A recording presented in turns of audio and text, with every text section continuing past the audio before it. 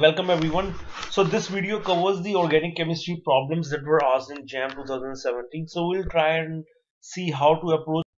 So the first problem is given to us where we are given 4 molecules and we are asked, which compounds have C3 axis of symmetry. So what does C3 axis of symmetry means? It means that if we rotate the molecule by 120 degree, then the molecule after rotation that is obtained should be similar to what it was initially. Okay, let us try and see. So as I said, C3 axis of symmetry means if we rotate the molecule by 120 degrees, we should be in a position to get the same molecule. So suppose if we rotate this by 120 degree, then the position of the functional group would be the indistinguishable from the starting material. So this is true when we talk about compound number 1. Okay, so if we move to compound number 2 and if we perform the same operation, we can clearly see the position of the methyl group is going to be different from the starting material. So here this is different, and in the case of so where is the axis of symmetry? So axis of symmetry is at the center, perpendicular to the plane of paper. This is the axis of symmetry. In all the cases, the axis of symmetry is perpendicular to the plane of paper, which is in the center. You can imagine it perpendicular. Okay, so in the case of C also, if we just rotated this by 120 degree, the conformation that we get is indistinguishable from the starting material. So compound 3 also have an axis of symmetry. What about 4? If we just rotate this by 120 degree, we can clearly see this methyl group will come at this position, and these two is going to take these two positions. So these two conformations are alpha, whereas in this case this is beta, so it is different from the starting material. So the correct option that we have is compound 1 and 3, and if we see the options that is given to us, it is in option number C, which is the correct option. So C3 axis of symmetry, rotation by 120 degree should give us the indistinguishable conformation. ठीक है, ऐसे देखना है इसको. Now they have asked what is the correct rate of solvolysis in all these particular compounds. Now इस cases के अंदर the rate of solvolysis, as I said, is directly proportional to the stability of the carbocation that is generated at these positions. और हमको clearly पता है कि जब carbocation यहाँ पे generate होगा, this is non-aromatic, so this is going to be the least stable, as a result of which the rate of the solvolysis is going to be least in this case. And हमको पता है remaining case में एक तो ट्रोपोलियम ion generate होगा cation, और एक के अंदर हमारा बेंजाइल कार्बोकैटायन स्टेबल होगा. बोथ दीज केसेस के अंदर यहाँ पर क्या है कि आपका ये कार्बोकैटायन स्टेबलाइज्ड बाय रेजोनेंस और ये कार्बोकैटायन भी स्टेबल बाय रेजोनेंस है, बट फास्टेस्ट इस केस में क्यों होगा? उसका रीजन ये क्योंकि ये जो पॉजिटिव चार्ज है, this is the part of a ring, where as this positive charge is outside the ring. So this is troponium carbocation is more stable as compared to the benzyl carbocation. That is why the rate of solvolysis is going to be 3:1. ठीक है, इसलिए ये rate है. तो answer आपका correct क्या है? D. इसका एक बहुत आसान तरीका है. अगला वाला आपका ओवरऑल यील्ड पूछेगा. अगर आपको पूरा सीक्वेंस ऑफ रिएक्शन दिया गया है और आपसे ओवरऑल यील्ड पूछी गई है, बहुत आसान है. पहली यील्ड को आप 92% कंसिडर करके चलो, दिस इज 92% मल्टीप्लाई बाय, क्योंकि 78% है ना, तो अगर परसेंटेज को 100 में लिखूंगा तो दिस इज गोइंग टू 0.78. अगले वाले से मल्टीप्लाई कर दो 0.85. 92 मल्टीप्लाई 0.78 मल्टीप्लाई 0.85, सबको मल्टीप्लाई कर दो, जो भी आंसर आएगा that is going to be your overall yield. Overall yield का मतलब होता है कि आपके जितने भी स्टेप हैं, सारे स्टेप की आपकी ओवरऑल यील्ड क्या. अगर यहां पर मान लीजिए 1-2 स्टेप और भी होते तो भी हमको सेम ही करना था. फर्स्ट स्टेप की यील्ड हमें 92% या जो भी होगी आपकी 80% है, तो आपको 80 लिखना है यहाँ, और रिमेनिंग 80 मल्टीप्लाई बाय 0.78 मल्टीप्लाई 0.85. अगर अगली 60 है तो 0.60, अगली 50 है तो 0.50. तो ऐसे सबको मल्टीप्लाई करके आपकी ओवरऑल यील्ड आ जाएगी. So this is the best way. वो गलत तरीका है. अगर आप इन तीनों को ऐड करके 3 से डिवाइड कर रहे हैं, so that is wrong. That is the average yield you are talking about. ठीक है, वो गलत है, वो नहीं होगा. सो ये तरीका होता है आपका ओवरऑल यील्ड निकालने का, बहुत आसान तरीका है. अब आपको पूछा गया है दिस क्वेश्चन, जिसके अंदर आपको एक कंपाउंड दिया है और बोला है कि अगर हम इसको हाइड्रोजनेट कर दें तो जो कंपाउंड बनेगा उसके कितने स्टीरियो आइसोमर होंगे. ठीक है, सबसे पहले देख लेते हैं हाइड्रोजनेट करने से होगा क्या. ये कंपाउंड लिया हमने, हाइड्रोजनेट किया, कोई भी कैटलिस्ट, मेटल कैटलिस्ट, जैसे पैलेडियम चारकोल हो गया आपका, या रोडियम कैटलिस्ट में हो गया, तो आपका ये कंपाउंड बना. अब इस कंपाउंड में खास बात देखें तो हमारे 2 कायरल सेंटर है इस कंपाउंड में, और तो दूसरी इंटरेस्टिंग बात क्या है, इसमें एक प्लेन ऑफ सिमेट्री है. कायरल सेंटर 2 है और प्लेन ऑफ सिमेट्री है, और हमने पता है कि अगर मॉलिक्यूल में नंबर ऑफ स्टीरियो आइसोमर पता लगाने हो तो फॉर्मूला क्या होता है इसका 2n-1, और ये जबकि आपका यहाँ पर n क्या है, number of chiral centre. 2n-1 उस केस में होता है जिस केस के अंदर आपका, ठीक है, जिस केस में आपके मॉलिक्यूल के अंदर प्लेन ऑफ सिमेट्री प्रेजेंट होता है, जिस मॉलिक्यूल के अंदर प्लेन ऑफ सिमेट्री प्रेजेंट होता है, जो मॉलिक्यूल आपका सिमेट्रिक होता है, ये सिमेट्रिक मॉलिक्यूल है, क्योंकि प्लेन ऑफ सिमेट्री इसका होता है ये सिमेट्रिक मॉलिक्यूल है। अगर मैं यहां से डिवाइड कर दूं, इसके ऊपर सुपर इंपोज कर दूं तो सेम ही है, ठीक है। सो अगर इसमें मैं कायरल सेंटर आपके क्योंकि 2 है तो 2 दूनी 4, 4 - 1 3, सो दो आंसर आपका क्या है 3। सो इस तरह से आपको कैलकुलेट करना है। पहली चीज क्या किया, हाइड्रोजनेट किया, डबल बॉन्ड गए दोनों के दोनों, जो भी मॉलिक्यूल है देखो। अब आप ये मत सोचो कि यहां पर मिथाइल को ऐसे लिखा है, यहां पर ऐसे लिखा है, एक बार हाइड्रोजनेट हो गए तो उसके बाद कैसे भी लिखा हो कुछ फर्क नहीं पड़ता उस चीज से, ठीक है। 2 कायरल सेंटर है और मॉलिक्यूल क्या है आपका सिमेट्रिक है, सिमेट्रिक है तो आपका फॉर्मूला है 2n-1। अगर आपका एक और मिथाइल ग्रुप होता तो मॉलिक्यूल एसिमेट्रिक होता, उस केस में फॉर्मूला आपका होता 2 तो टोटल नंबर ऑफ एनांटियोमर उस केस में होते आपके 4, बट यहां पर क्योंकि सिमेट्री है तो it is going to be 2n-1, it is going to be 3, ठीक है। और ये मैं इसके ऊपर ऑलरेडी एक वीडियो बना चुका हूं पहले, तो I think it would be helpful अगर आप वो वीडियो देखें। तो करेक्ट आंसर इसका है B, so it will be useful. मैंने ऑलरेडी इस पर एक वीडियो बना रखा है। प्रोटॉन एनएमआर के बारे में पूछा गया है कि इसके अंदर हमें करेक्ट सीक्वेंस पी के अंदर क्या होगा, देख लेते हैं। पी के अंदर हम देख लेंगे इक्विवेलेंट प्रोटॉन कौन कौन से हैं केमिकली एंड मैग्नेटिकली। अगर हम देखें कि ये सबसे पहले तो मिथाइल ग्रुप का एक सिग्नल हमें मिलेगा, फिर ये जो दोनों प्रोटॉन हैं ये इस मिथाइल के भी दोनों ऑर्थो हैं, इसके नाइट्रो के दोनों मेटा है, सो ये दोनों इक्विवेलेंट है। सो एक सिग्नल इन दोनों प्रोटॉन की वजह से मिल जाएगा और एक सिग्नल हमें इन दोनों की वजह से, तो टोटल सिग्नल जो इस केस में मिलेंगे हमें मिलेंगे 3, क्योंकि ये दोनों हाइड्रोजन है, ये मिथाइल के मेटा हैं और ये नाइट्रो के ऑर्थो हैं। तो मतलब ये क्या है कि हमारे chemically as well as magnetically equivalent है, तो 3 हो गए। अब हम बात करते हैं इस वाले मॉलिक्यूल की। इस वाले मॉलिक्यूल में एक सिग्नल आपका इस मिथाइल की वजह से और एक सिग्नल इन 2 हाइड्रोजन की वजह से 2, एक इनकी वजह से 3 और एक सिग्नल आपका 2 मिथाइल के 6 प्रोटॉन आपके, सो टोटल सिग्नल इसमें आपको मिलेंगे 4। सो करेक्ट ऑप्शन आपका क्या है इसमें ए, ठीक है, 3 और 4। अगेन इसमें आपका in case it is very important for you to read 1 HNMR chemistry only, then you will be able to solve this pretty quickly, ठीक है। हमें अगेन इसमें देखना होता है केमिकली एंड मैग्नेटिकली इक्विवेलेंट कौन कौन से हैं, ठीक है। चलो, और इन पे तो दोनों पे मैंने वीडियोस ऑलरेडी बनाई हुई हैं एक्सटेंसिवली। इसके अंदर बेंजाइन केमिस्ट्री है और इसके ऊपर मैंने वीडियो बनाई हुई है। I think I strongly recommend you to go and watch those videos, those are very interesting videos.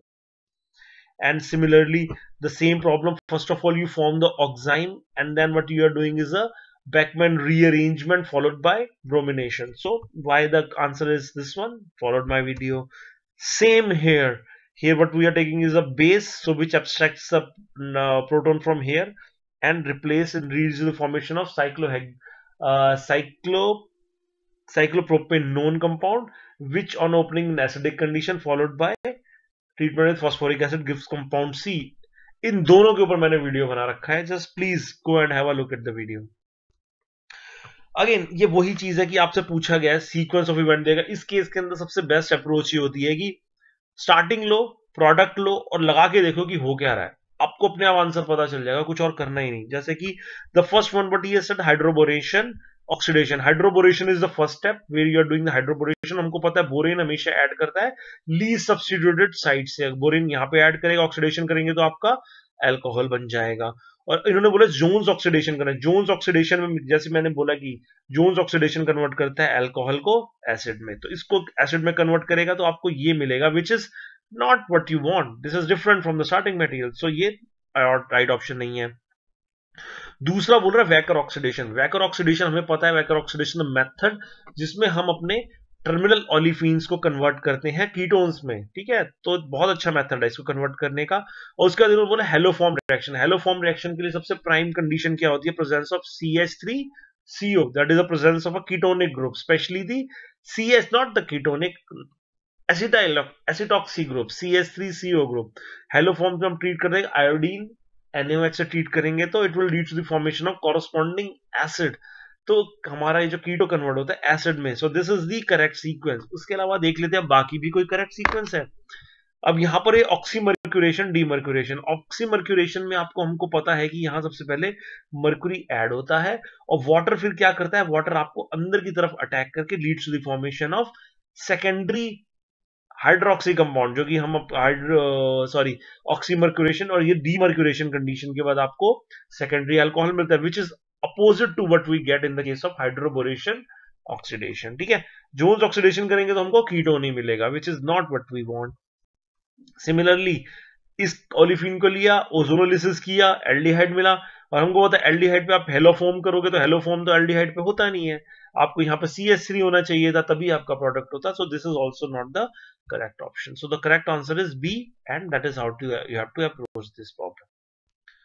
अब यहाँ पे आपको पूछा गया, ये बहुत ज्यादा नेम रिएक्शन है, आपको फिनॉल को ट्रीटमेंट किया है। This is the Kolb-Schmidt reaction, जिसमें आप बनाते हैं सैलिसिलिक एसिड, उसके बाद आप इसको कन्वर्ट कर रहे हैं एसिटाइल सैलिसिलिक एसिड, और हमको पता है इसका दूसरा नाम है एस्पिरिन। ठीक है, so this is a name reaction that has been asked to us and the correct option is D. Okay, so here what we are given a following conversion where this particular compound is heated and it gives up this compound. I have already made a video on such questions, so let us see how to approach. पहली चीज तो हम देख लें कि क्या हो रहा है इसके अंदर। इसके अंदर हो रहा है 1 2 3 1 2 3 माइग्रेशन ऑफ, क्या हो रहा है, एक सिग्मा बॉन्ड आपका टूट रहा है, दूसरा सिग्मा बॉन्ड बन रहा है। नंबर ऑफ पाई बॉन्ड, ठीक है, आपके पहले भी कितने थे, 2 थे और बाद में भी 2 हैं, इसका मतलब नंबर ऑफ सिग्मा बॉन्ड और पाई बॉन्ड में कोई चेंज नहीं है। तो इसका मतलब क्या हो रहा है, आपका सिग्माटोपिक रीअरेंजमेंट हो रहा है, और सिग्माटोपिक रीअरेंजमेंट क्या है, 3 3 3 सिग्माटोपिक रीअरेंजमेंट। सो ऑप्शन बी आपका बिल्कुल करेक्ट है। ठीक है, और सेकंड चीज ऑक्सीकोप रीअरेंजमेंट, ये बिल्कुल भी नहीं है, क्योंकि ऑक्सीकोप रीअरेंजमेंट होने के लिए ये अल्कोहल होना चाहिए था, और यहां पर ये not dealing with alcohol, so first one can not be true. 3 is a Claisen rearrangement. Yes, this is the Claisen rearrangement, क्योंकि Claisen rearrangement में आप जब भी एलाइल विनाइल ईथर, ये एलाइल विनाइल ईथर ही है, जब आप इनको हीट करते हैं तो आपको क्या मिलता है, गामा डेल्टा अनसैचुरेटेड कार्बोनिल। क्या ये गामा डेल्टा है, alpha beta gamma delta unsaturated आपको मिल रहा है। So it means this is Claisen condensation as well. और क्योंकि ये reaction is taking place by a concerted mechanism, this reaction does not involve any intermediate, so this also is the example of pericyclic reaction. तो आपके जो correct option है इसमें option B, option C and option D, तीनों के तीनों आपके इसमें करेक्ट ऑप्शन है। ठीक है, आपको पूछा गया रिड्यूसिंग शुगर्स कौन सी है। रिड्यूसिंग शुगर के लिए हम देख लेते हैं कि क्या फंडा होता है। हमको पता है कि आपके जब भी ये एनोमरिक पोजीशन पे आपके हाइड्रोक्सी ग्रुप होते हैं, हमको होता है ये इक्विलिब्रिएट होके ये एल्डिहाइड हाइड्रोक्सी एल्डिहाइड फॉर्म में रहता है, क्योंकि ये आपका और ये एल्डिहाइड क्या होता है, they easily undergo oxidation with tolerance reagent, and it is due to the formation of this aldehydes that we get the such sugars which have these hydroxy groups next to the oxygen, which is what we call the anomeric positions, and form the जिन भी sugars के अंदर आपका ये anomeric position पे OH होता है, क्योंकि इक्विलिब्रेटिंग position के अंदर आपका वो एल्डिहाइड में भी मौजूद होता है, क्योंकि हमें पता है कि शुगर्स ओपन चेन और क्लोज चेन में एग्जिस्ट करती हैं, और अगर आपका एल्डिहाइड ग्रुप प्रेजेंट है तो ये टॉलरेंस रिएजेंट में इजीली ऑक्सीडाइज हो जाता है, या फेलिंग सॉल्यूशन में इजीली ऑक्सीडाइजेबल हो जाता है, तभी हम इन सच शुगर्स को कहते हैं रिड्यूसिंग शुगर। तो सबसे आसान तरीका इसका पता लगाने का ये है कि जिन जिन स्ट्रक्चर्स के अंदर एनोमरिक पोजीशन पे OH है, वो सारे के सारे रिड्यूसिंग शुगर हैं। तो ऑप्शन पहले के अंदर OH है बिल्कुल ठीक है, बी के अंदर है नहीं, OMe है, तो दिस इज नॉट। सी के अंदर क्या, इस पोजीशन के ऊपर OMe है और यहाँ पर CH2 है, so this is also not true, और ये भी ट्रू नहीं है क्योंकि यहाँ पे CH2OH है।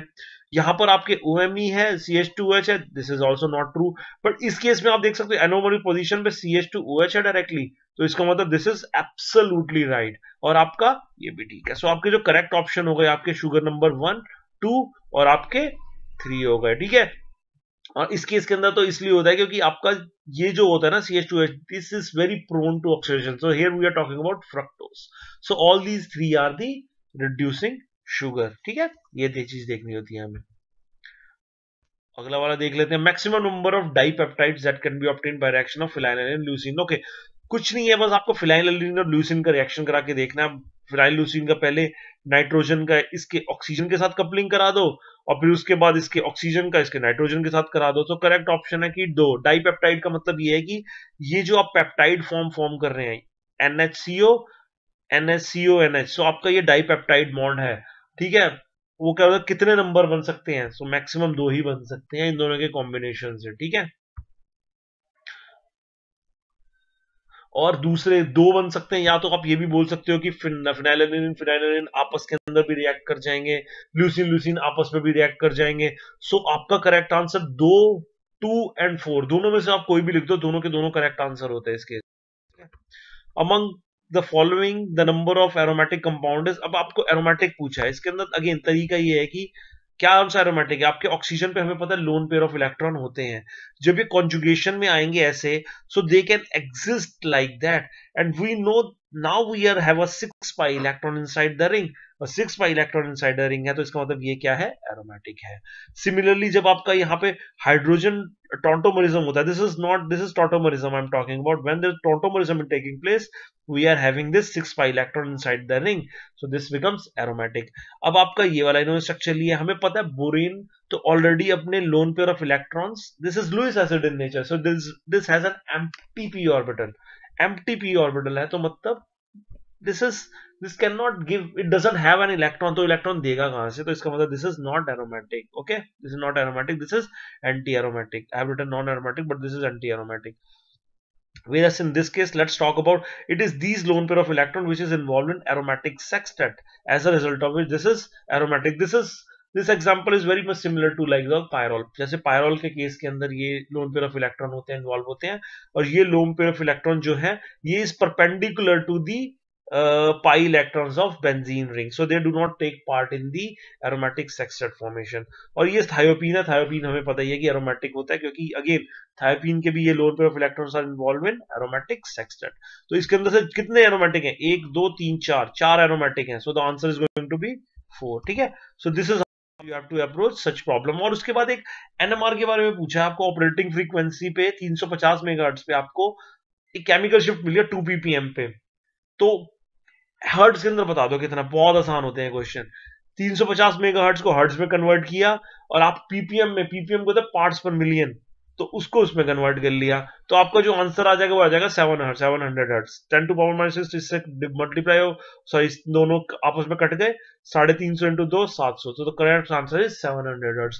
तो इस तरह के ऑर्गेनिक के अगर आपने अच्छे से पढ़ा होगा ना, तो आई एम 100% श्योर आप प्रॉब्लम सारी की सारी क्रैक कर पाओगे, ठीक है। चलो, I hope you like the video, keep subscribing, and thanks a lot for watching the video।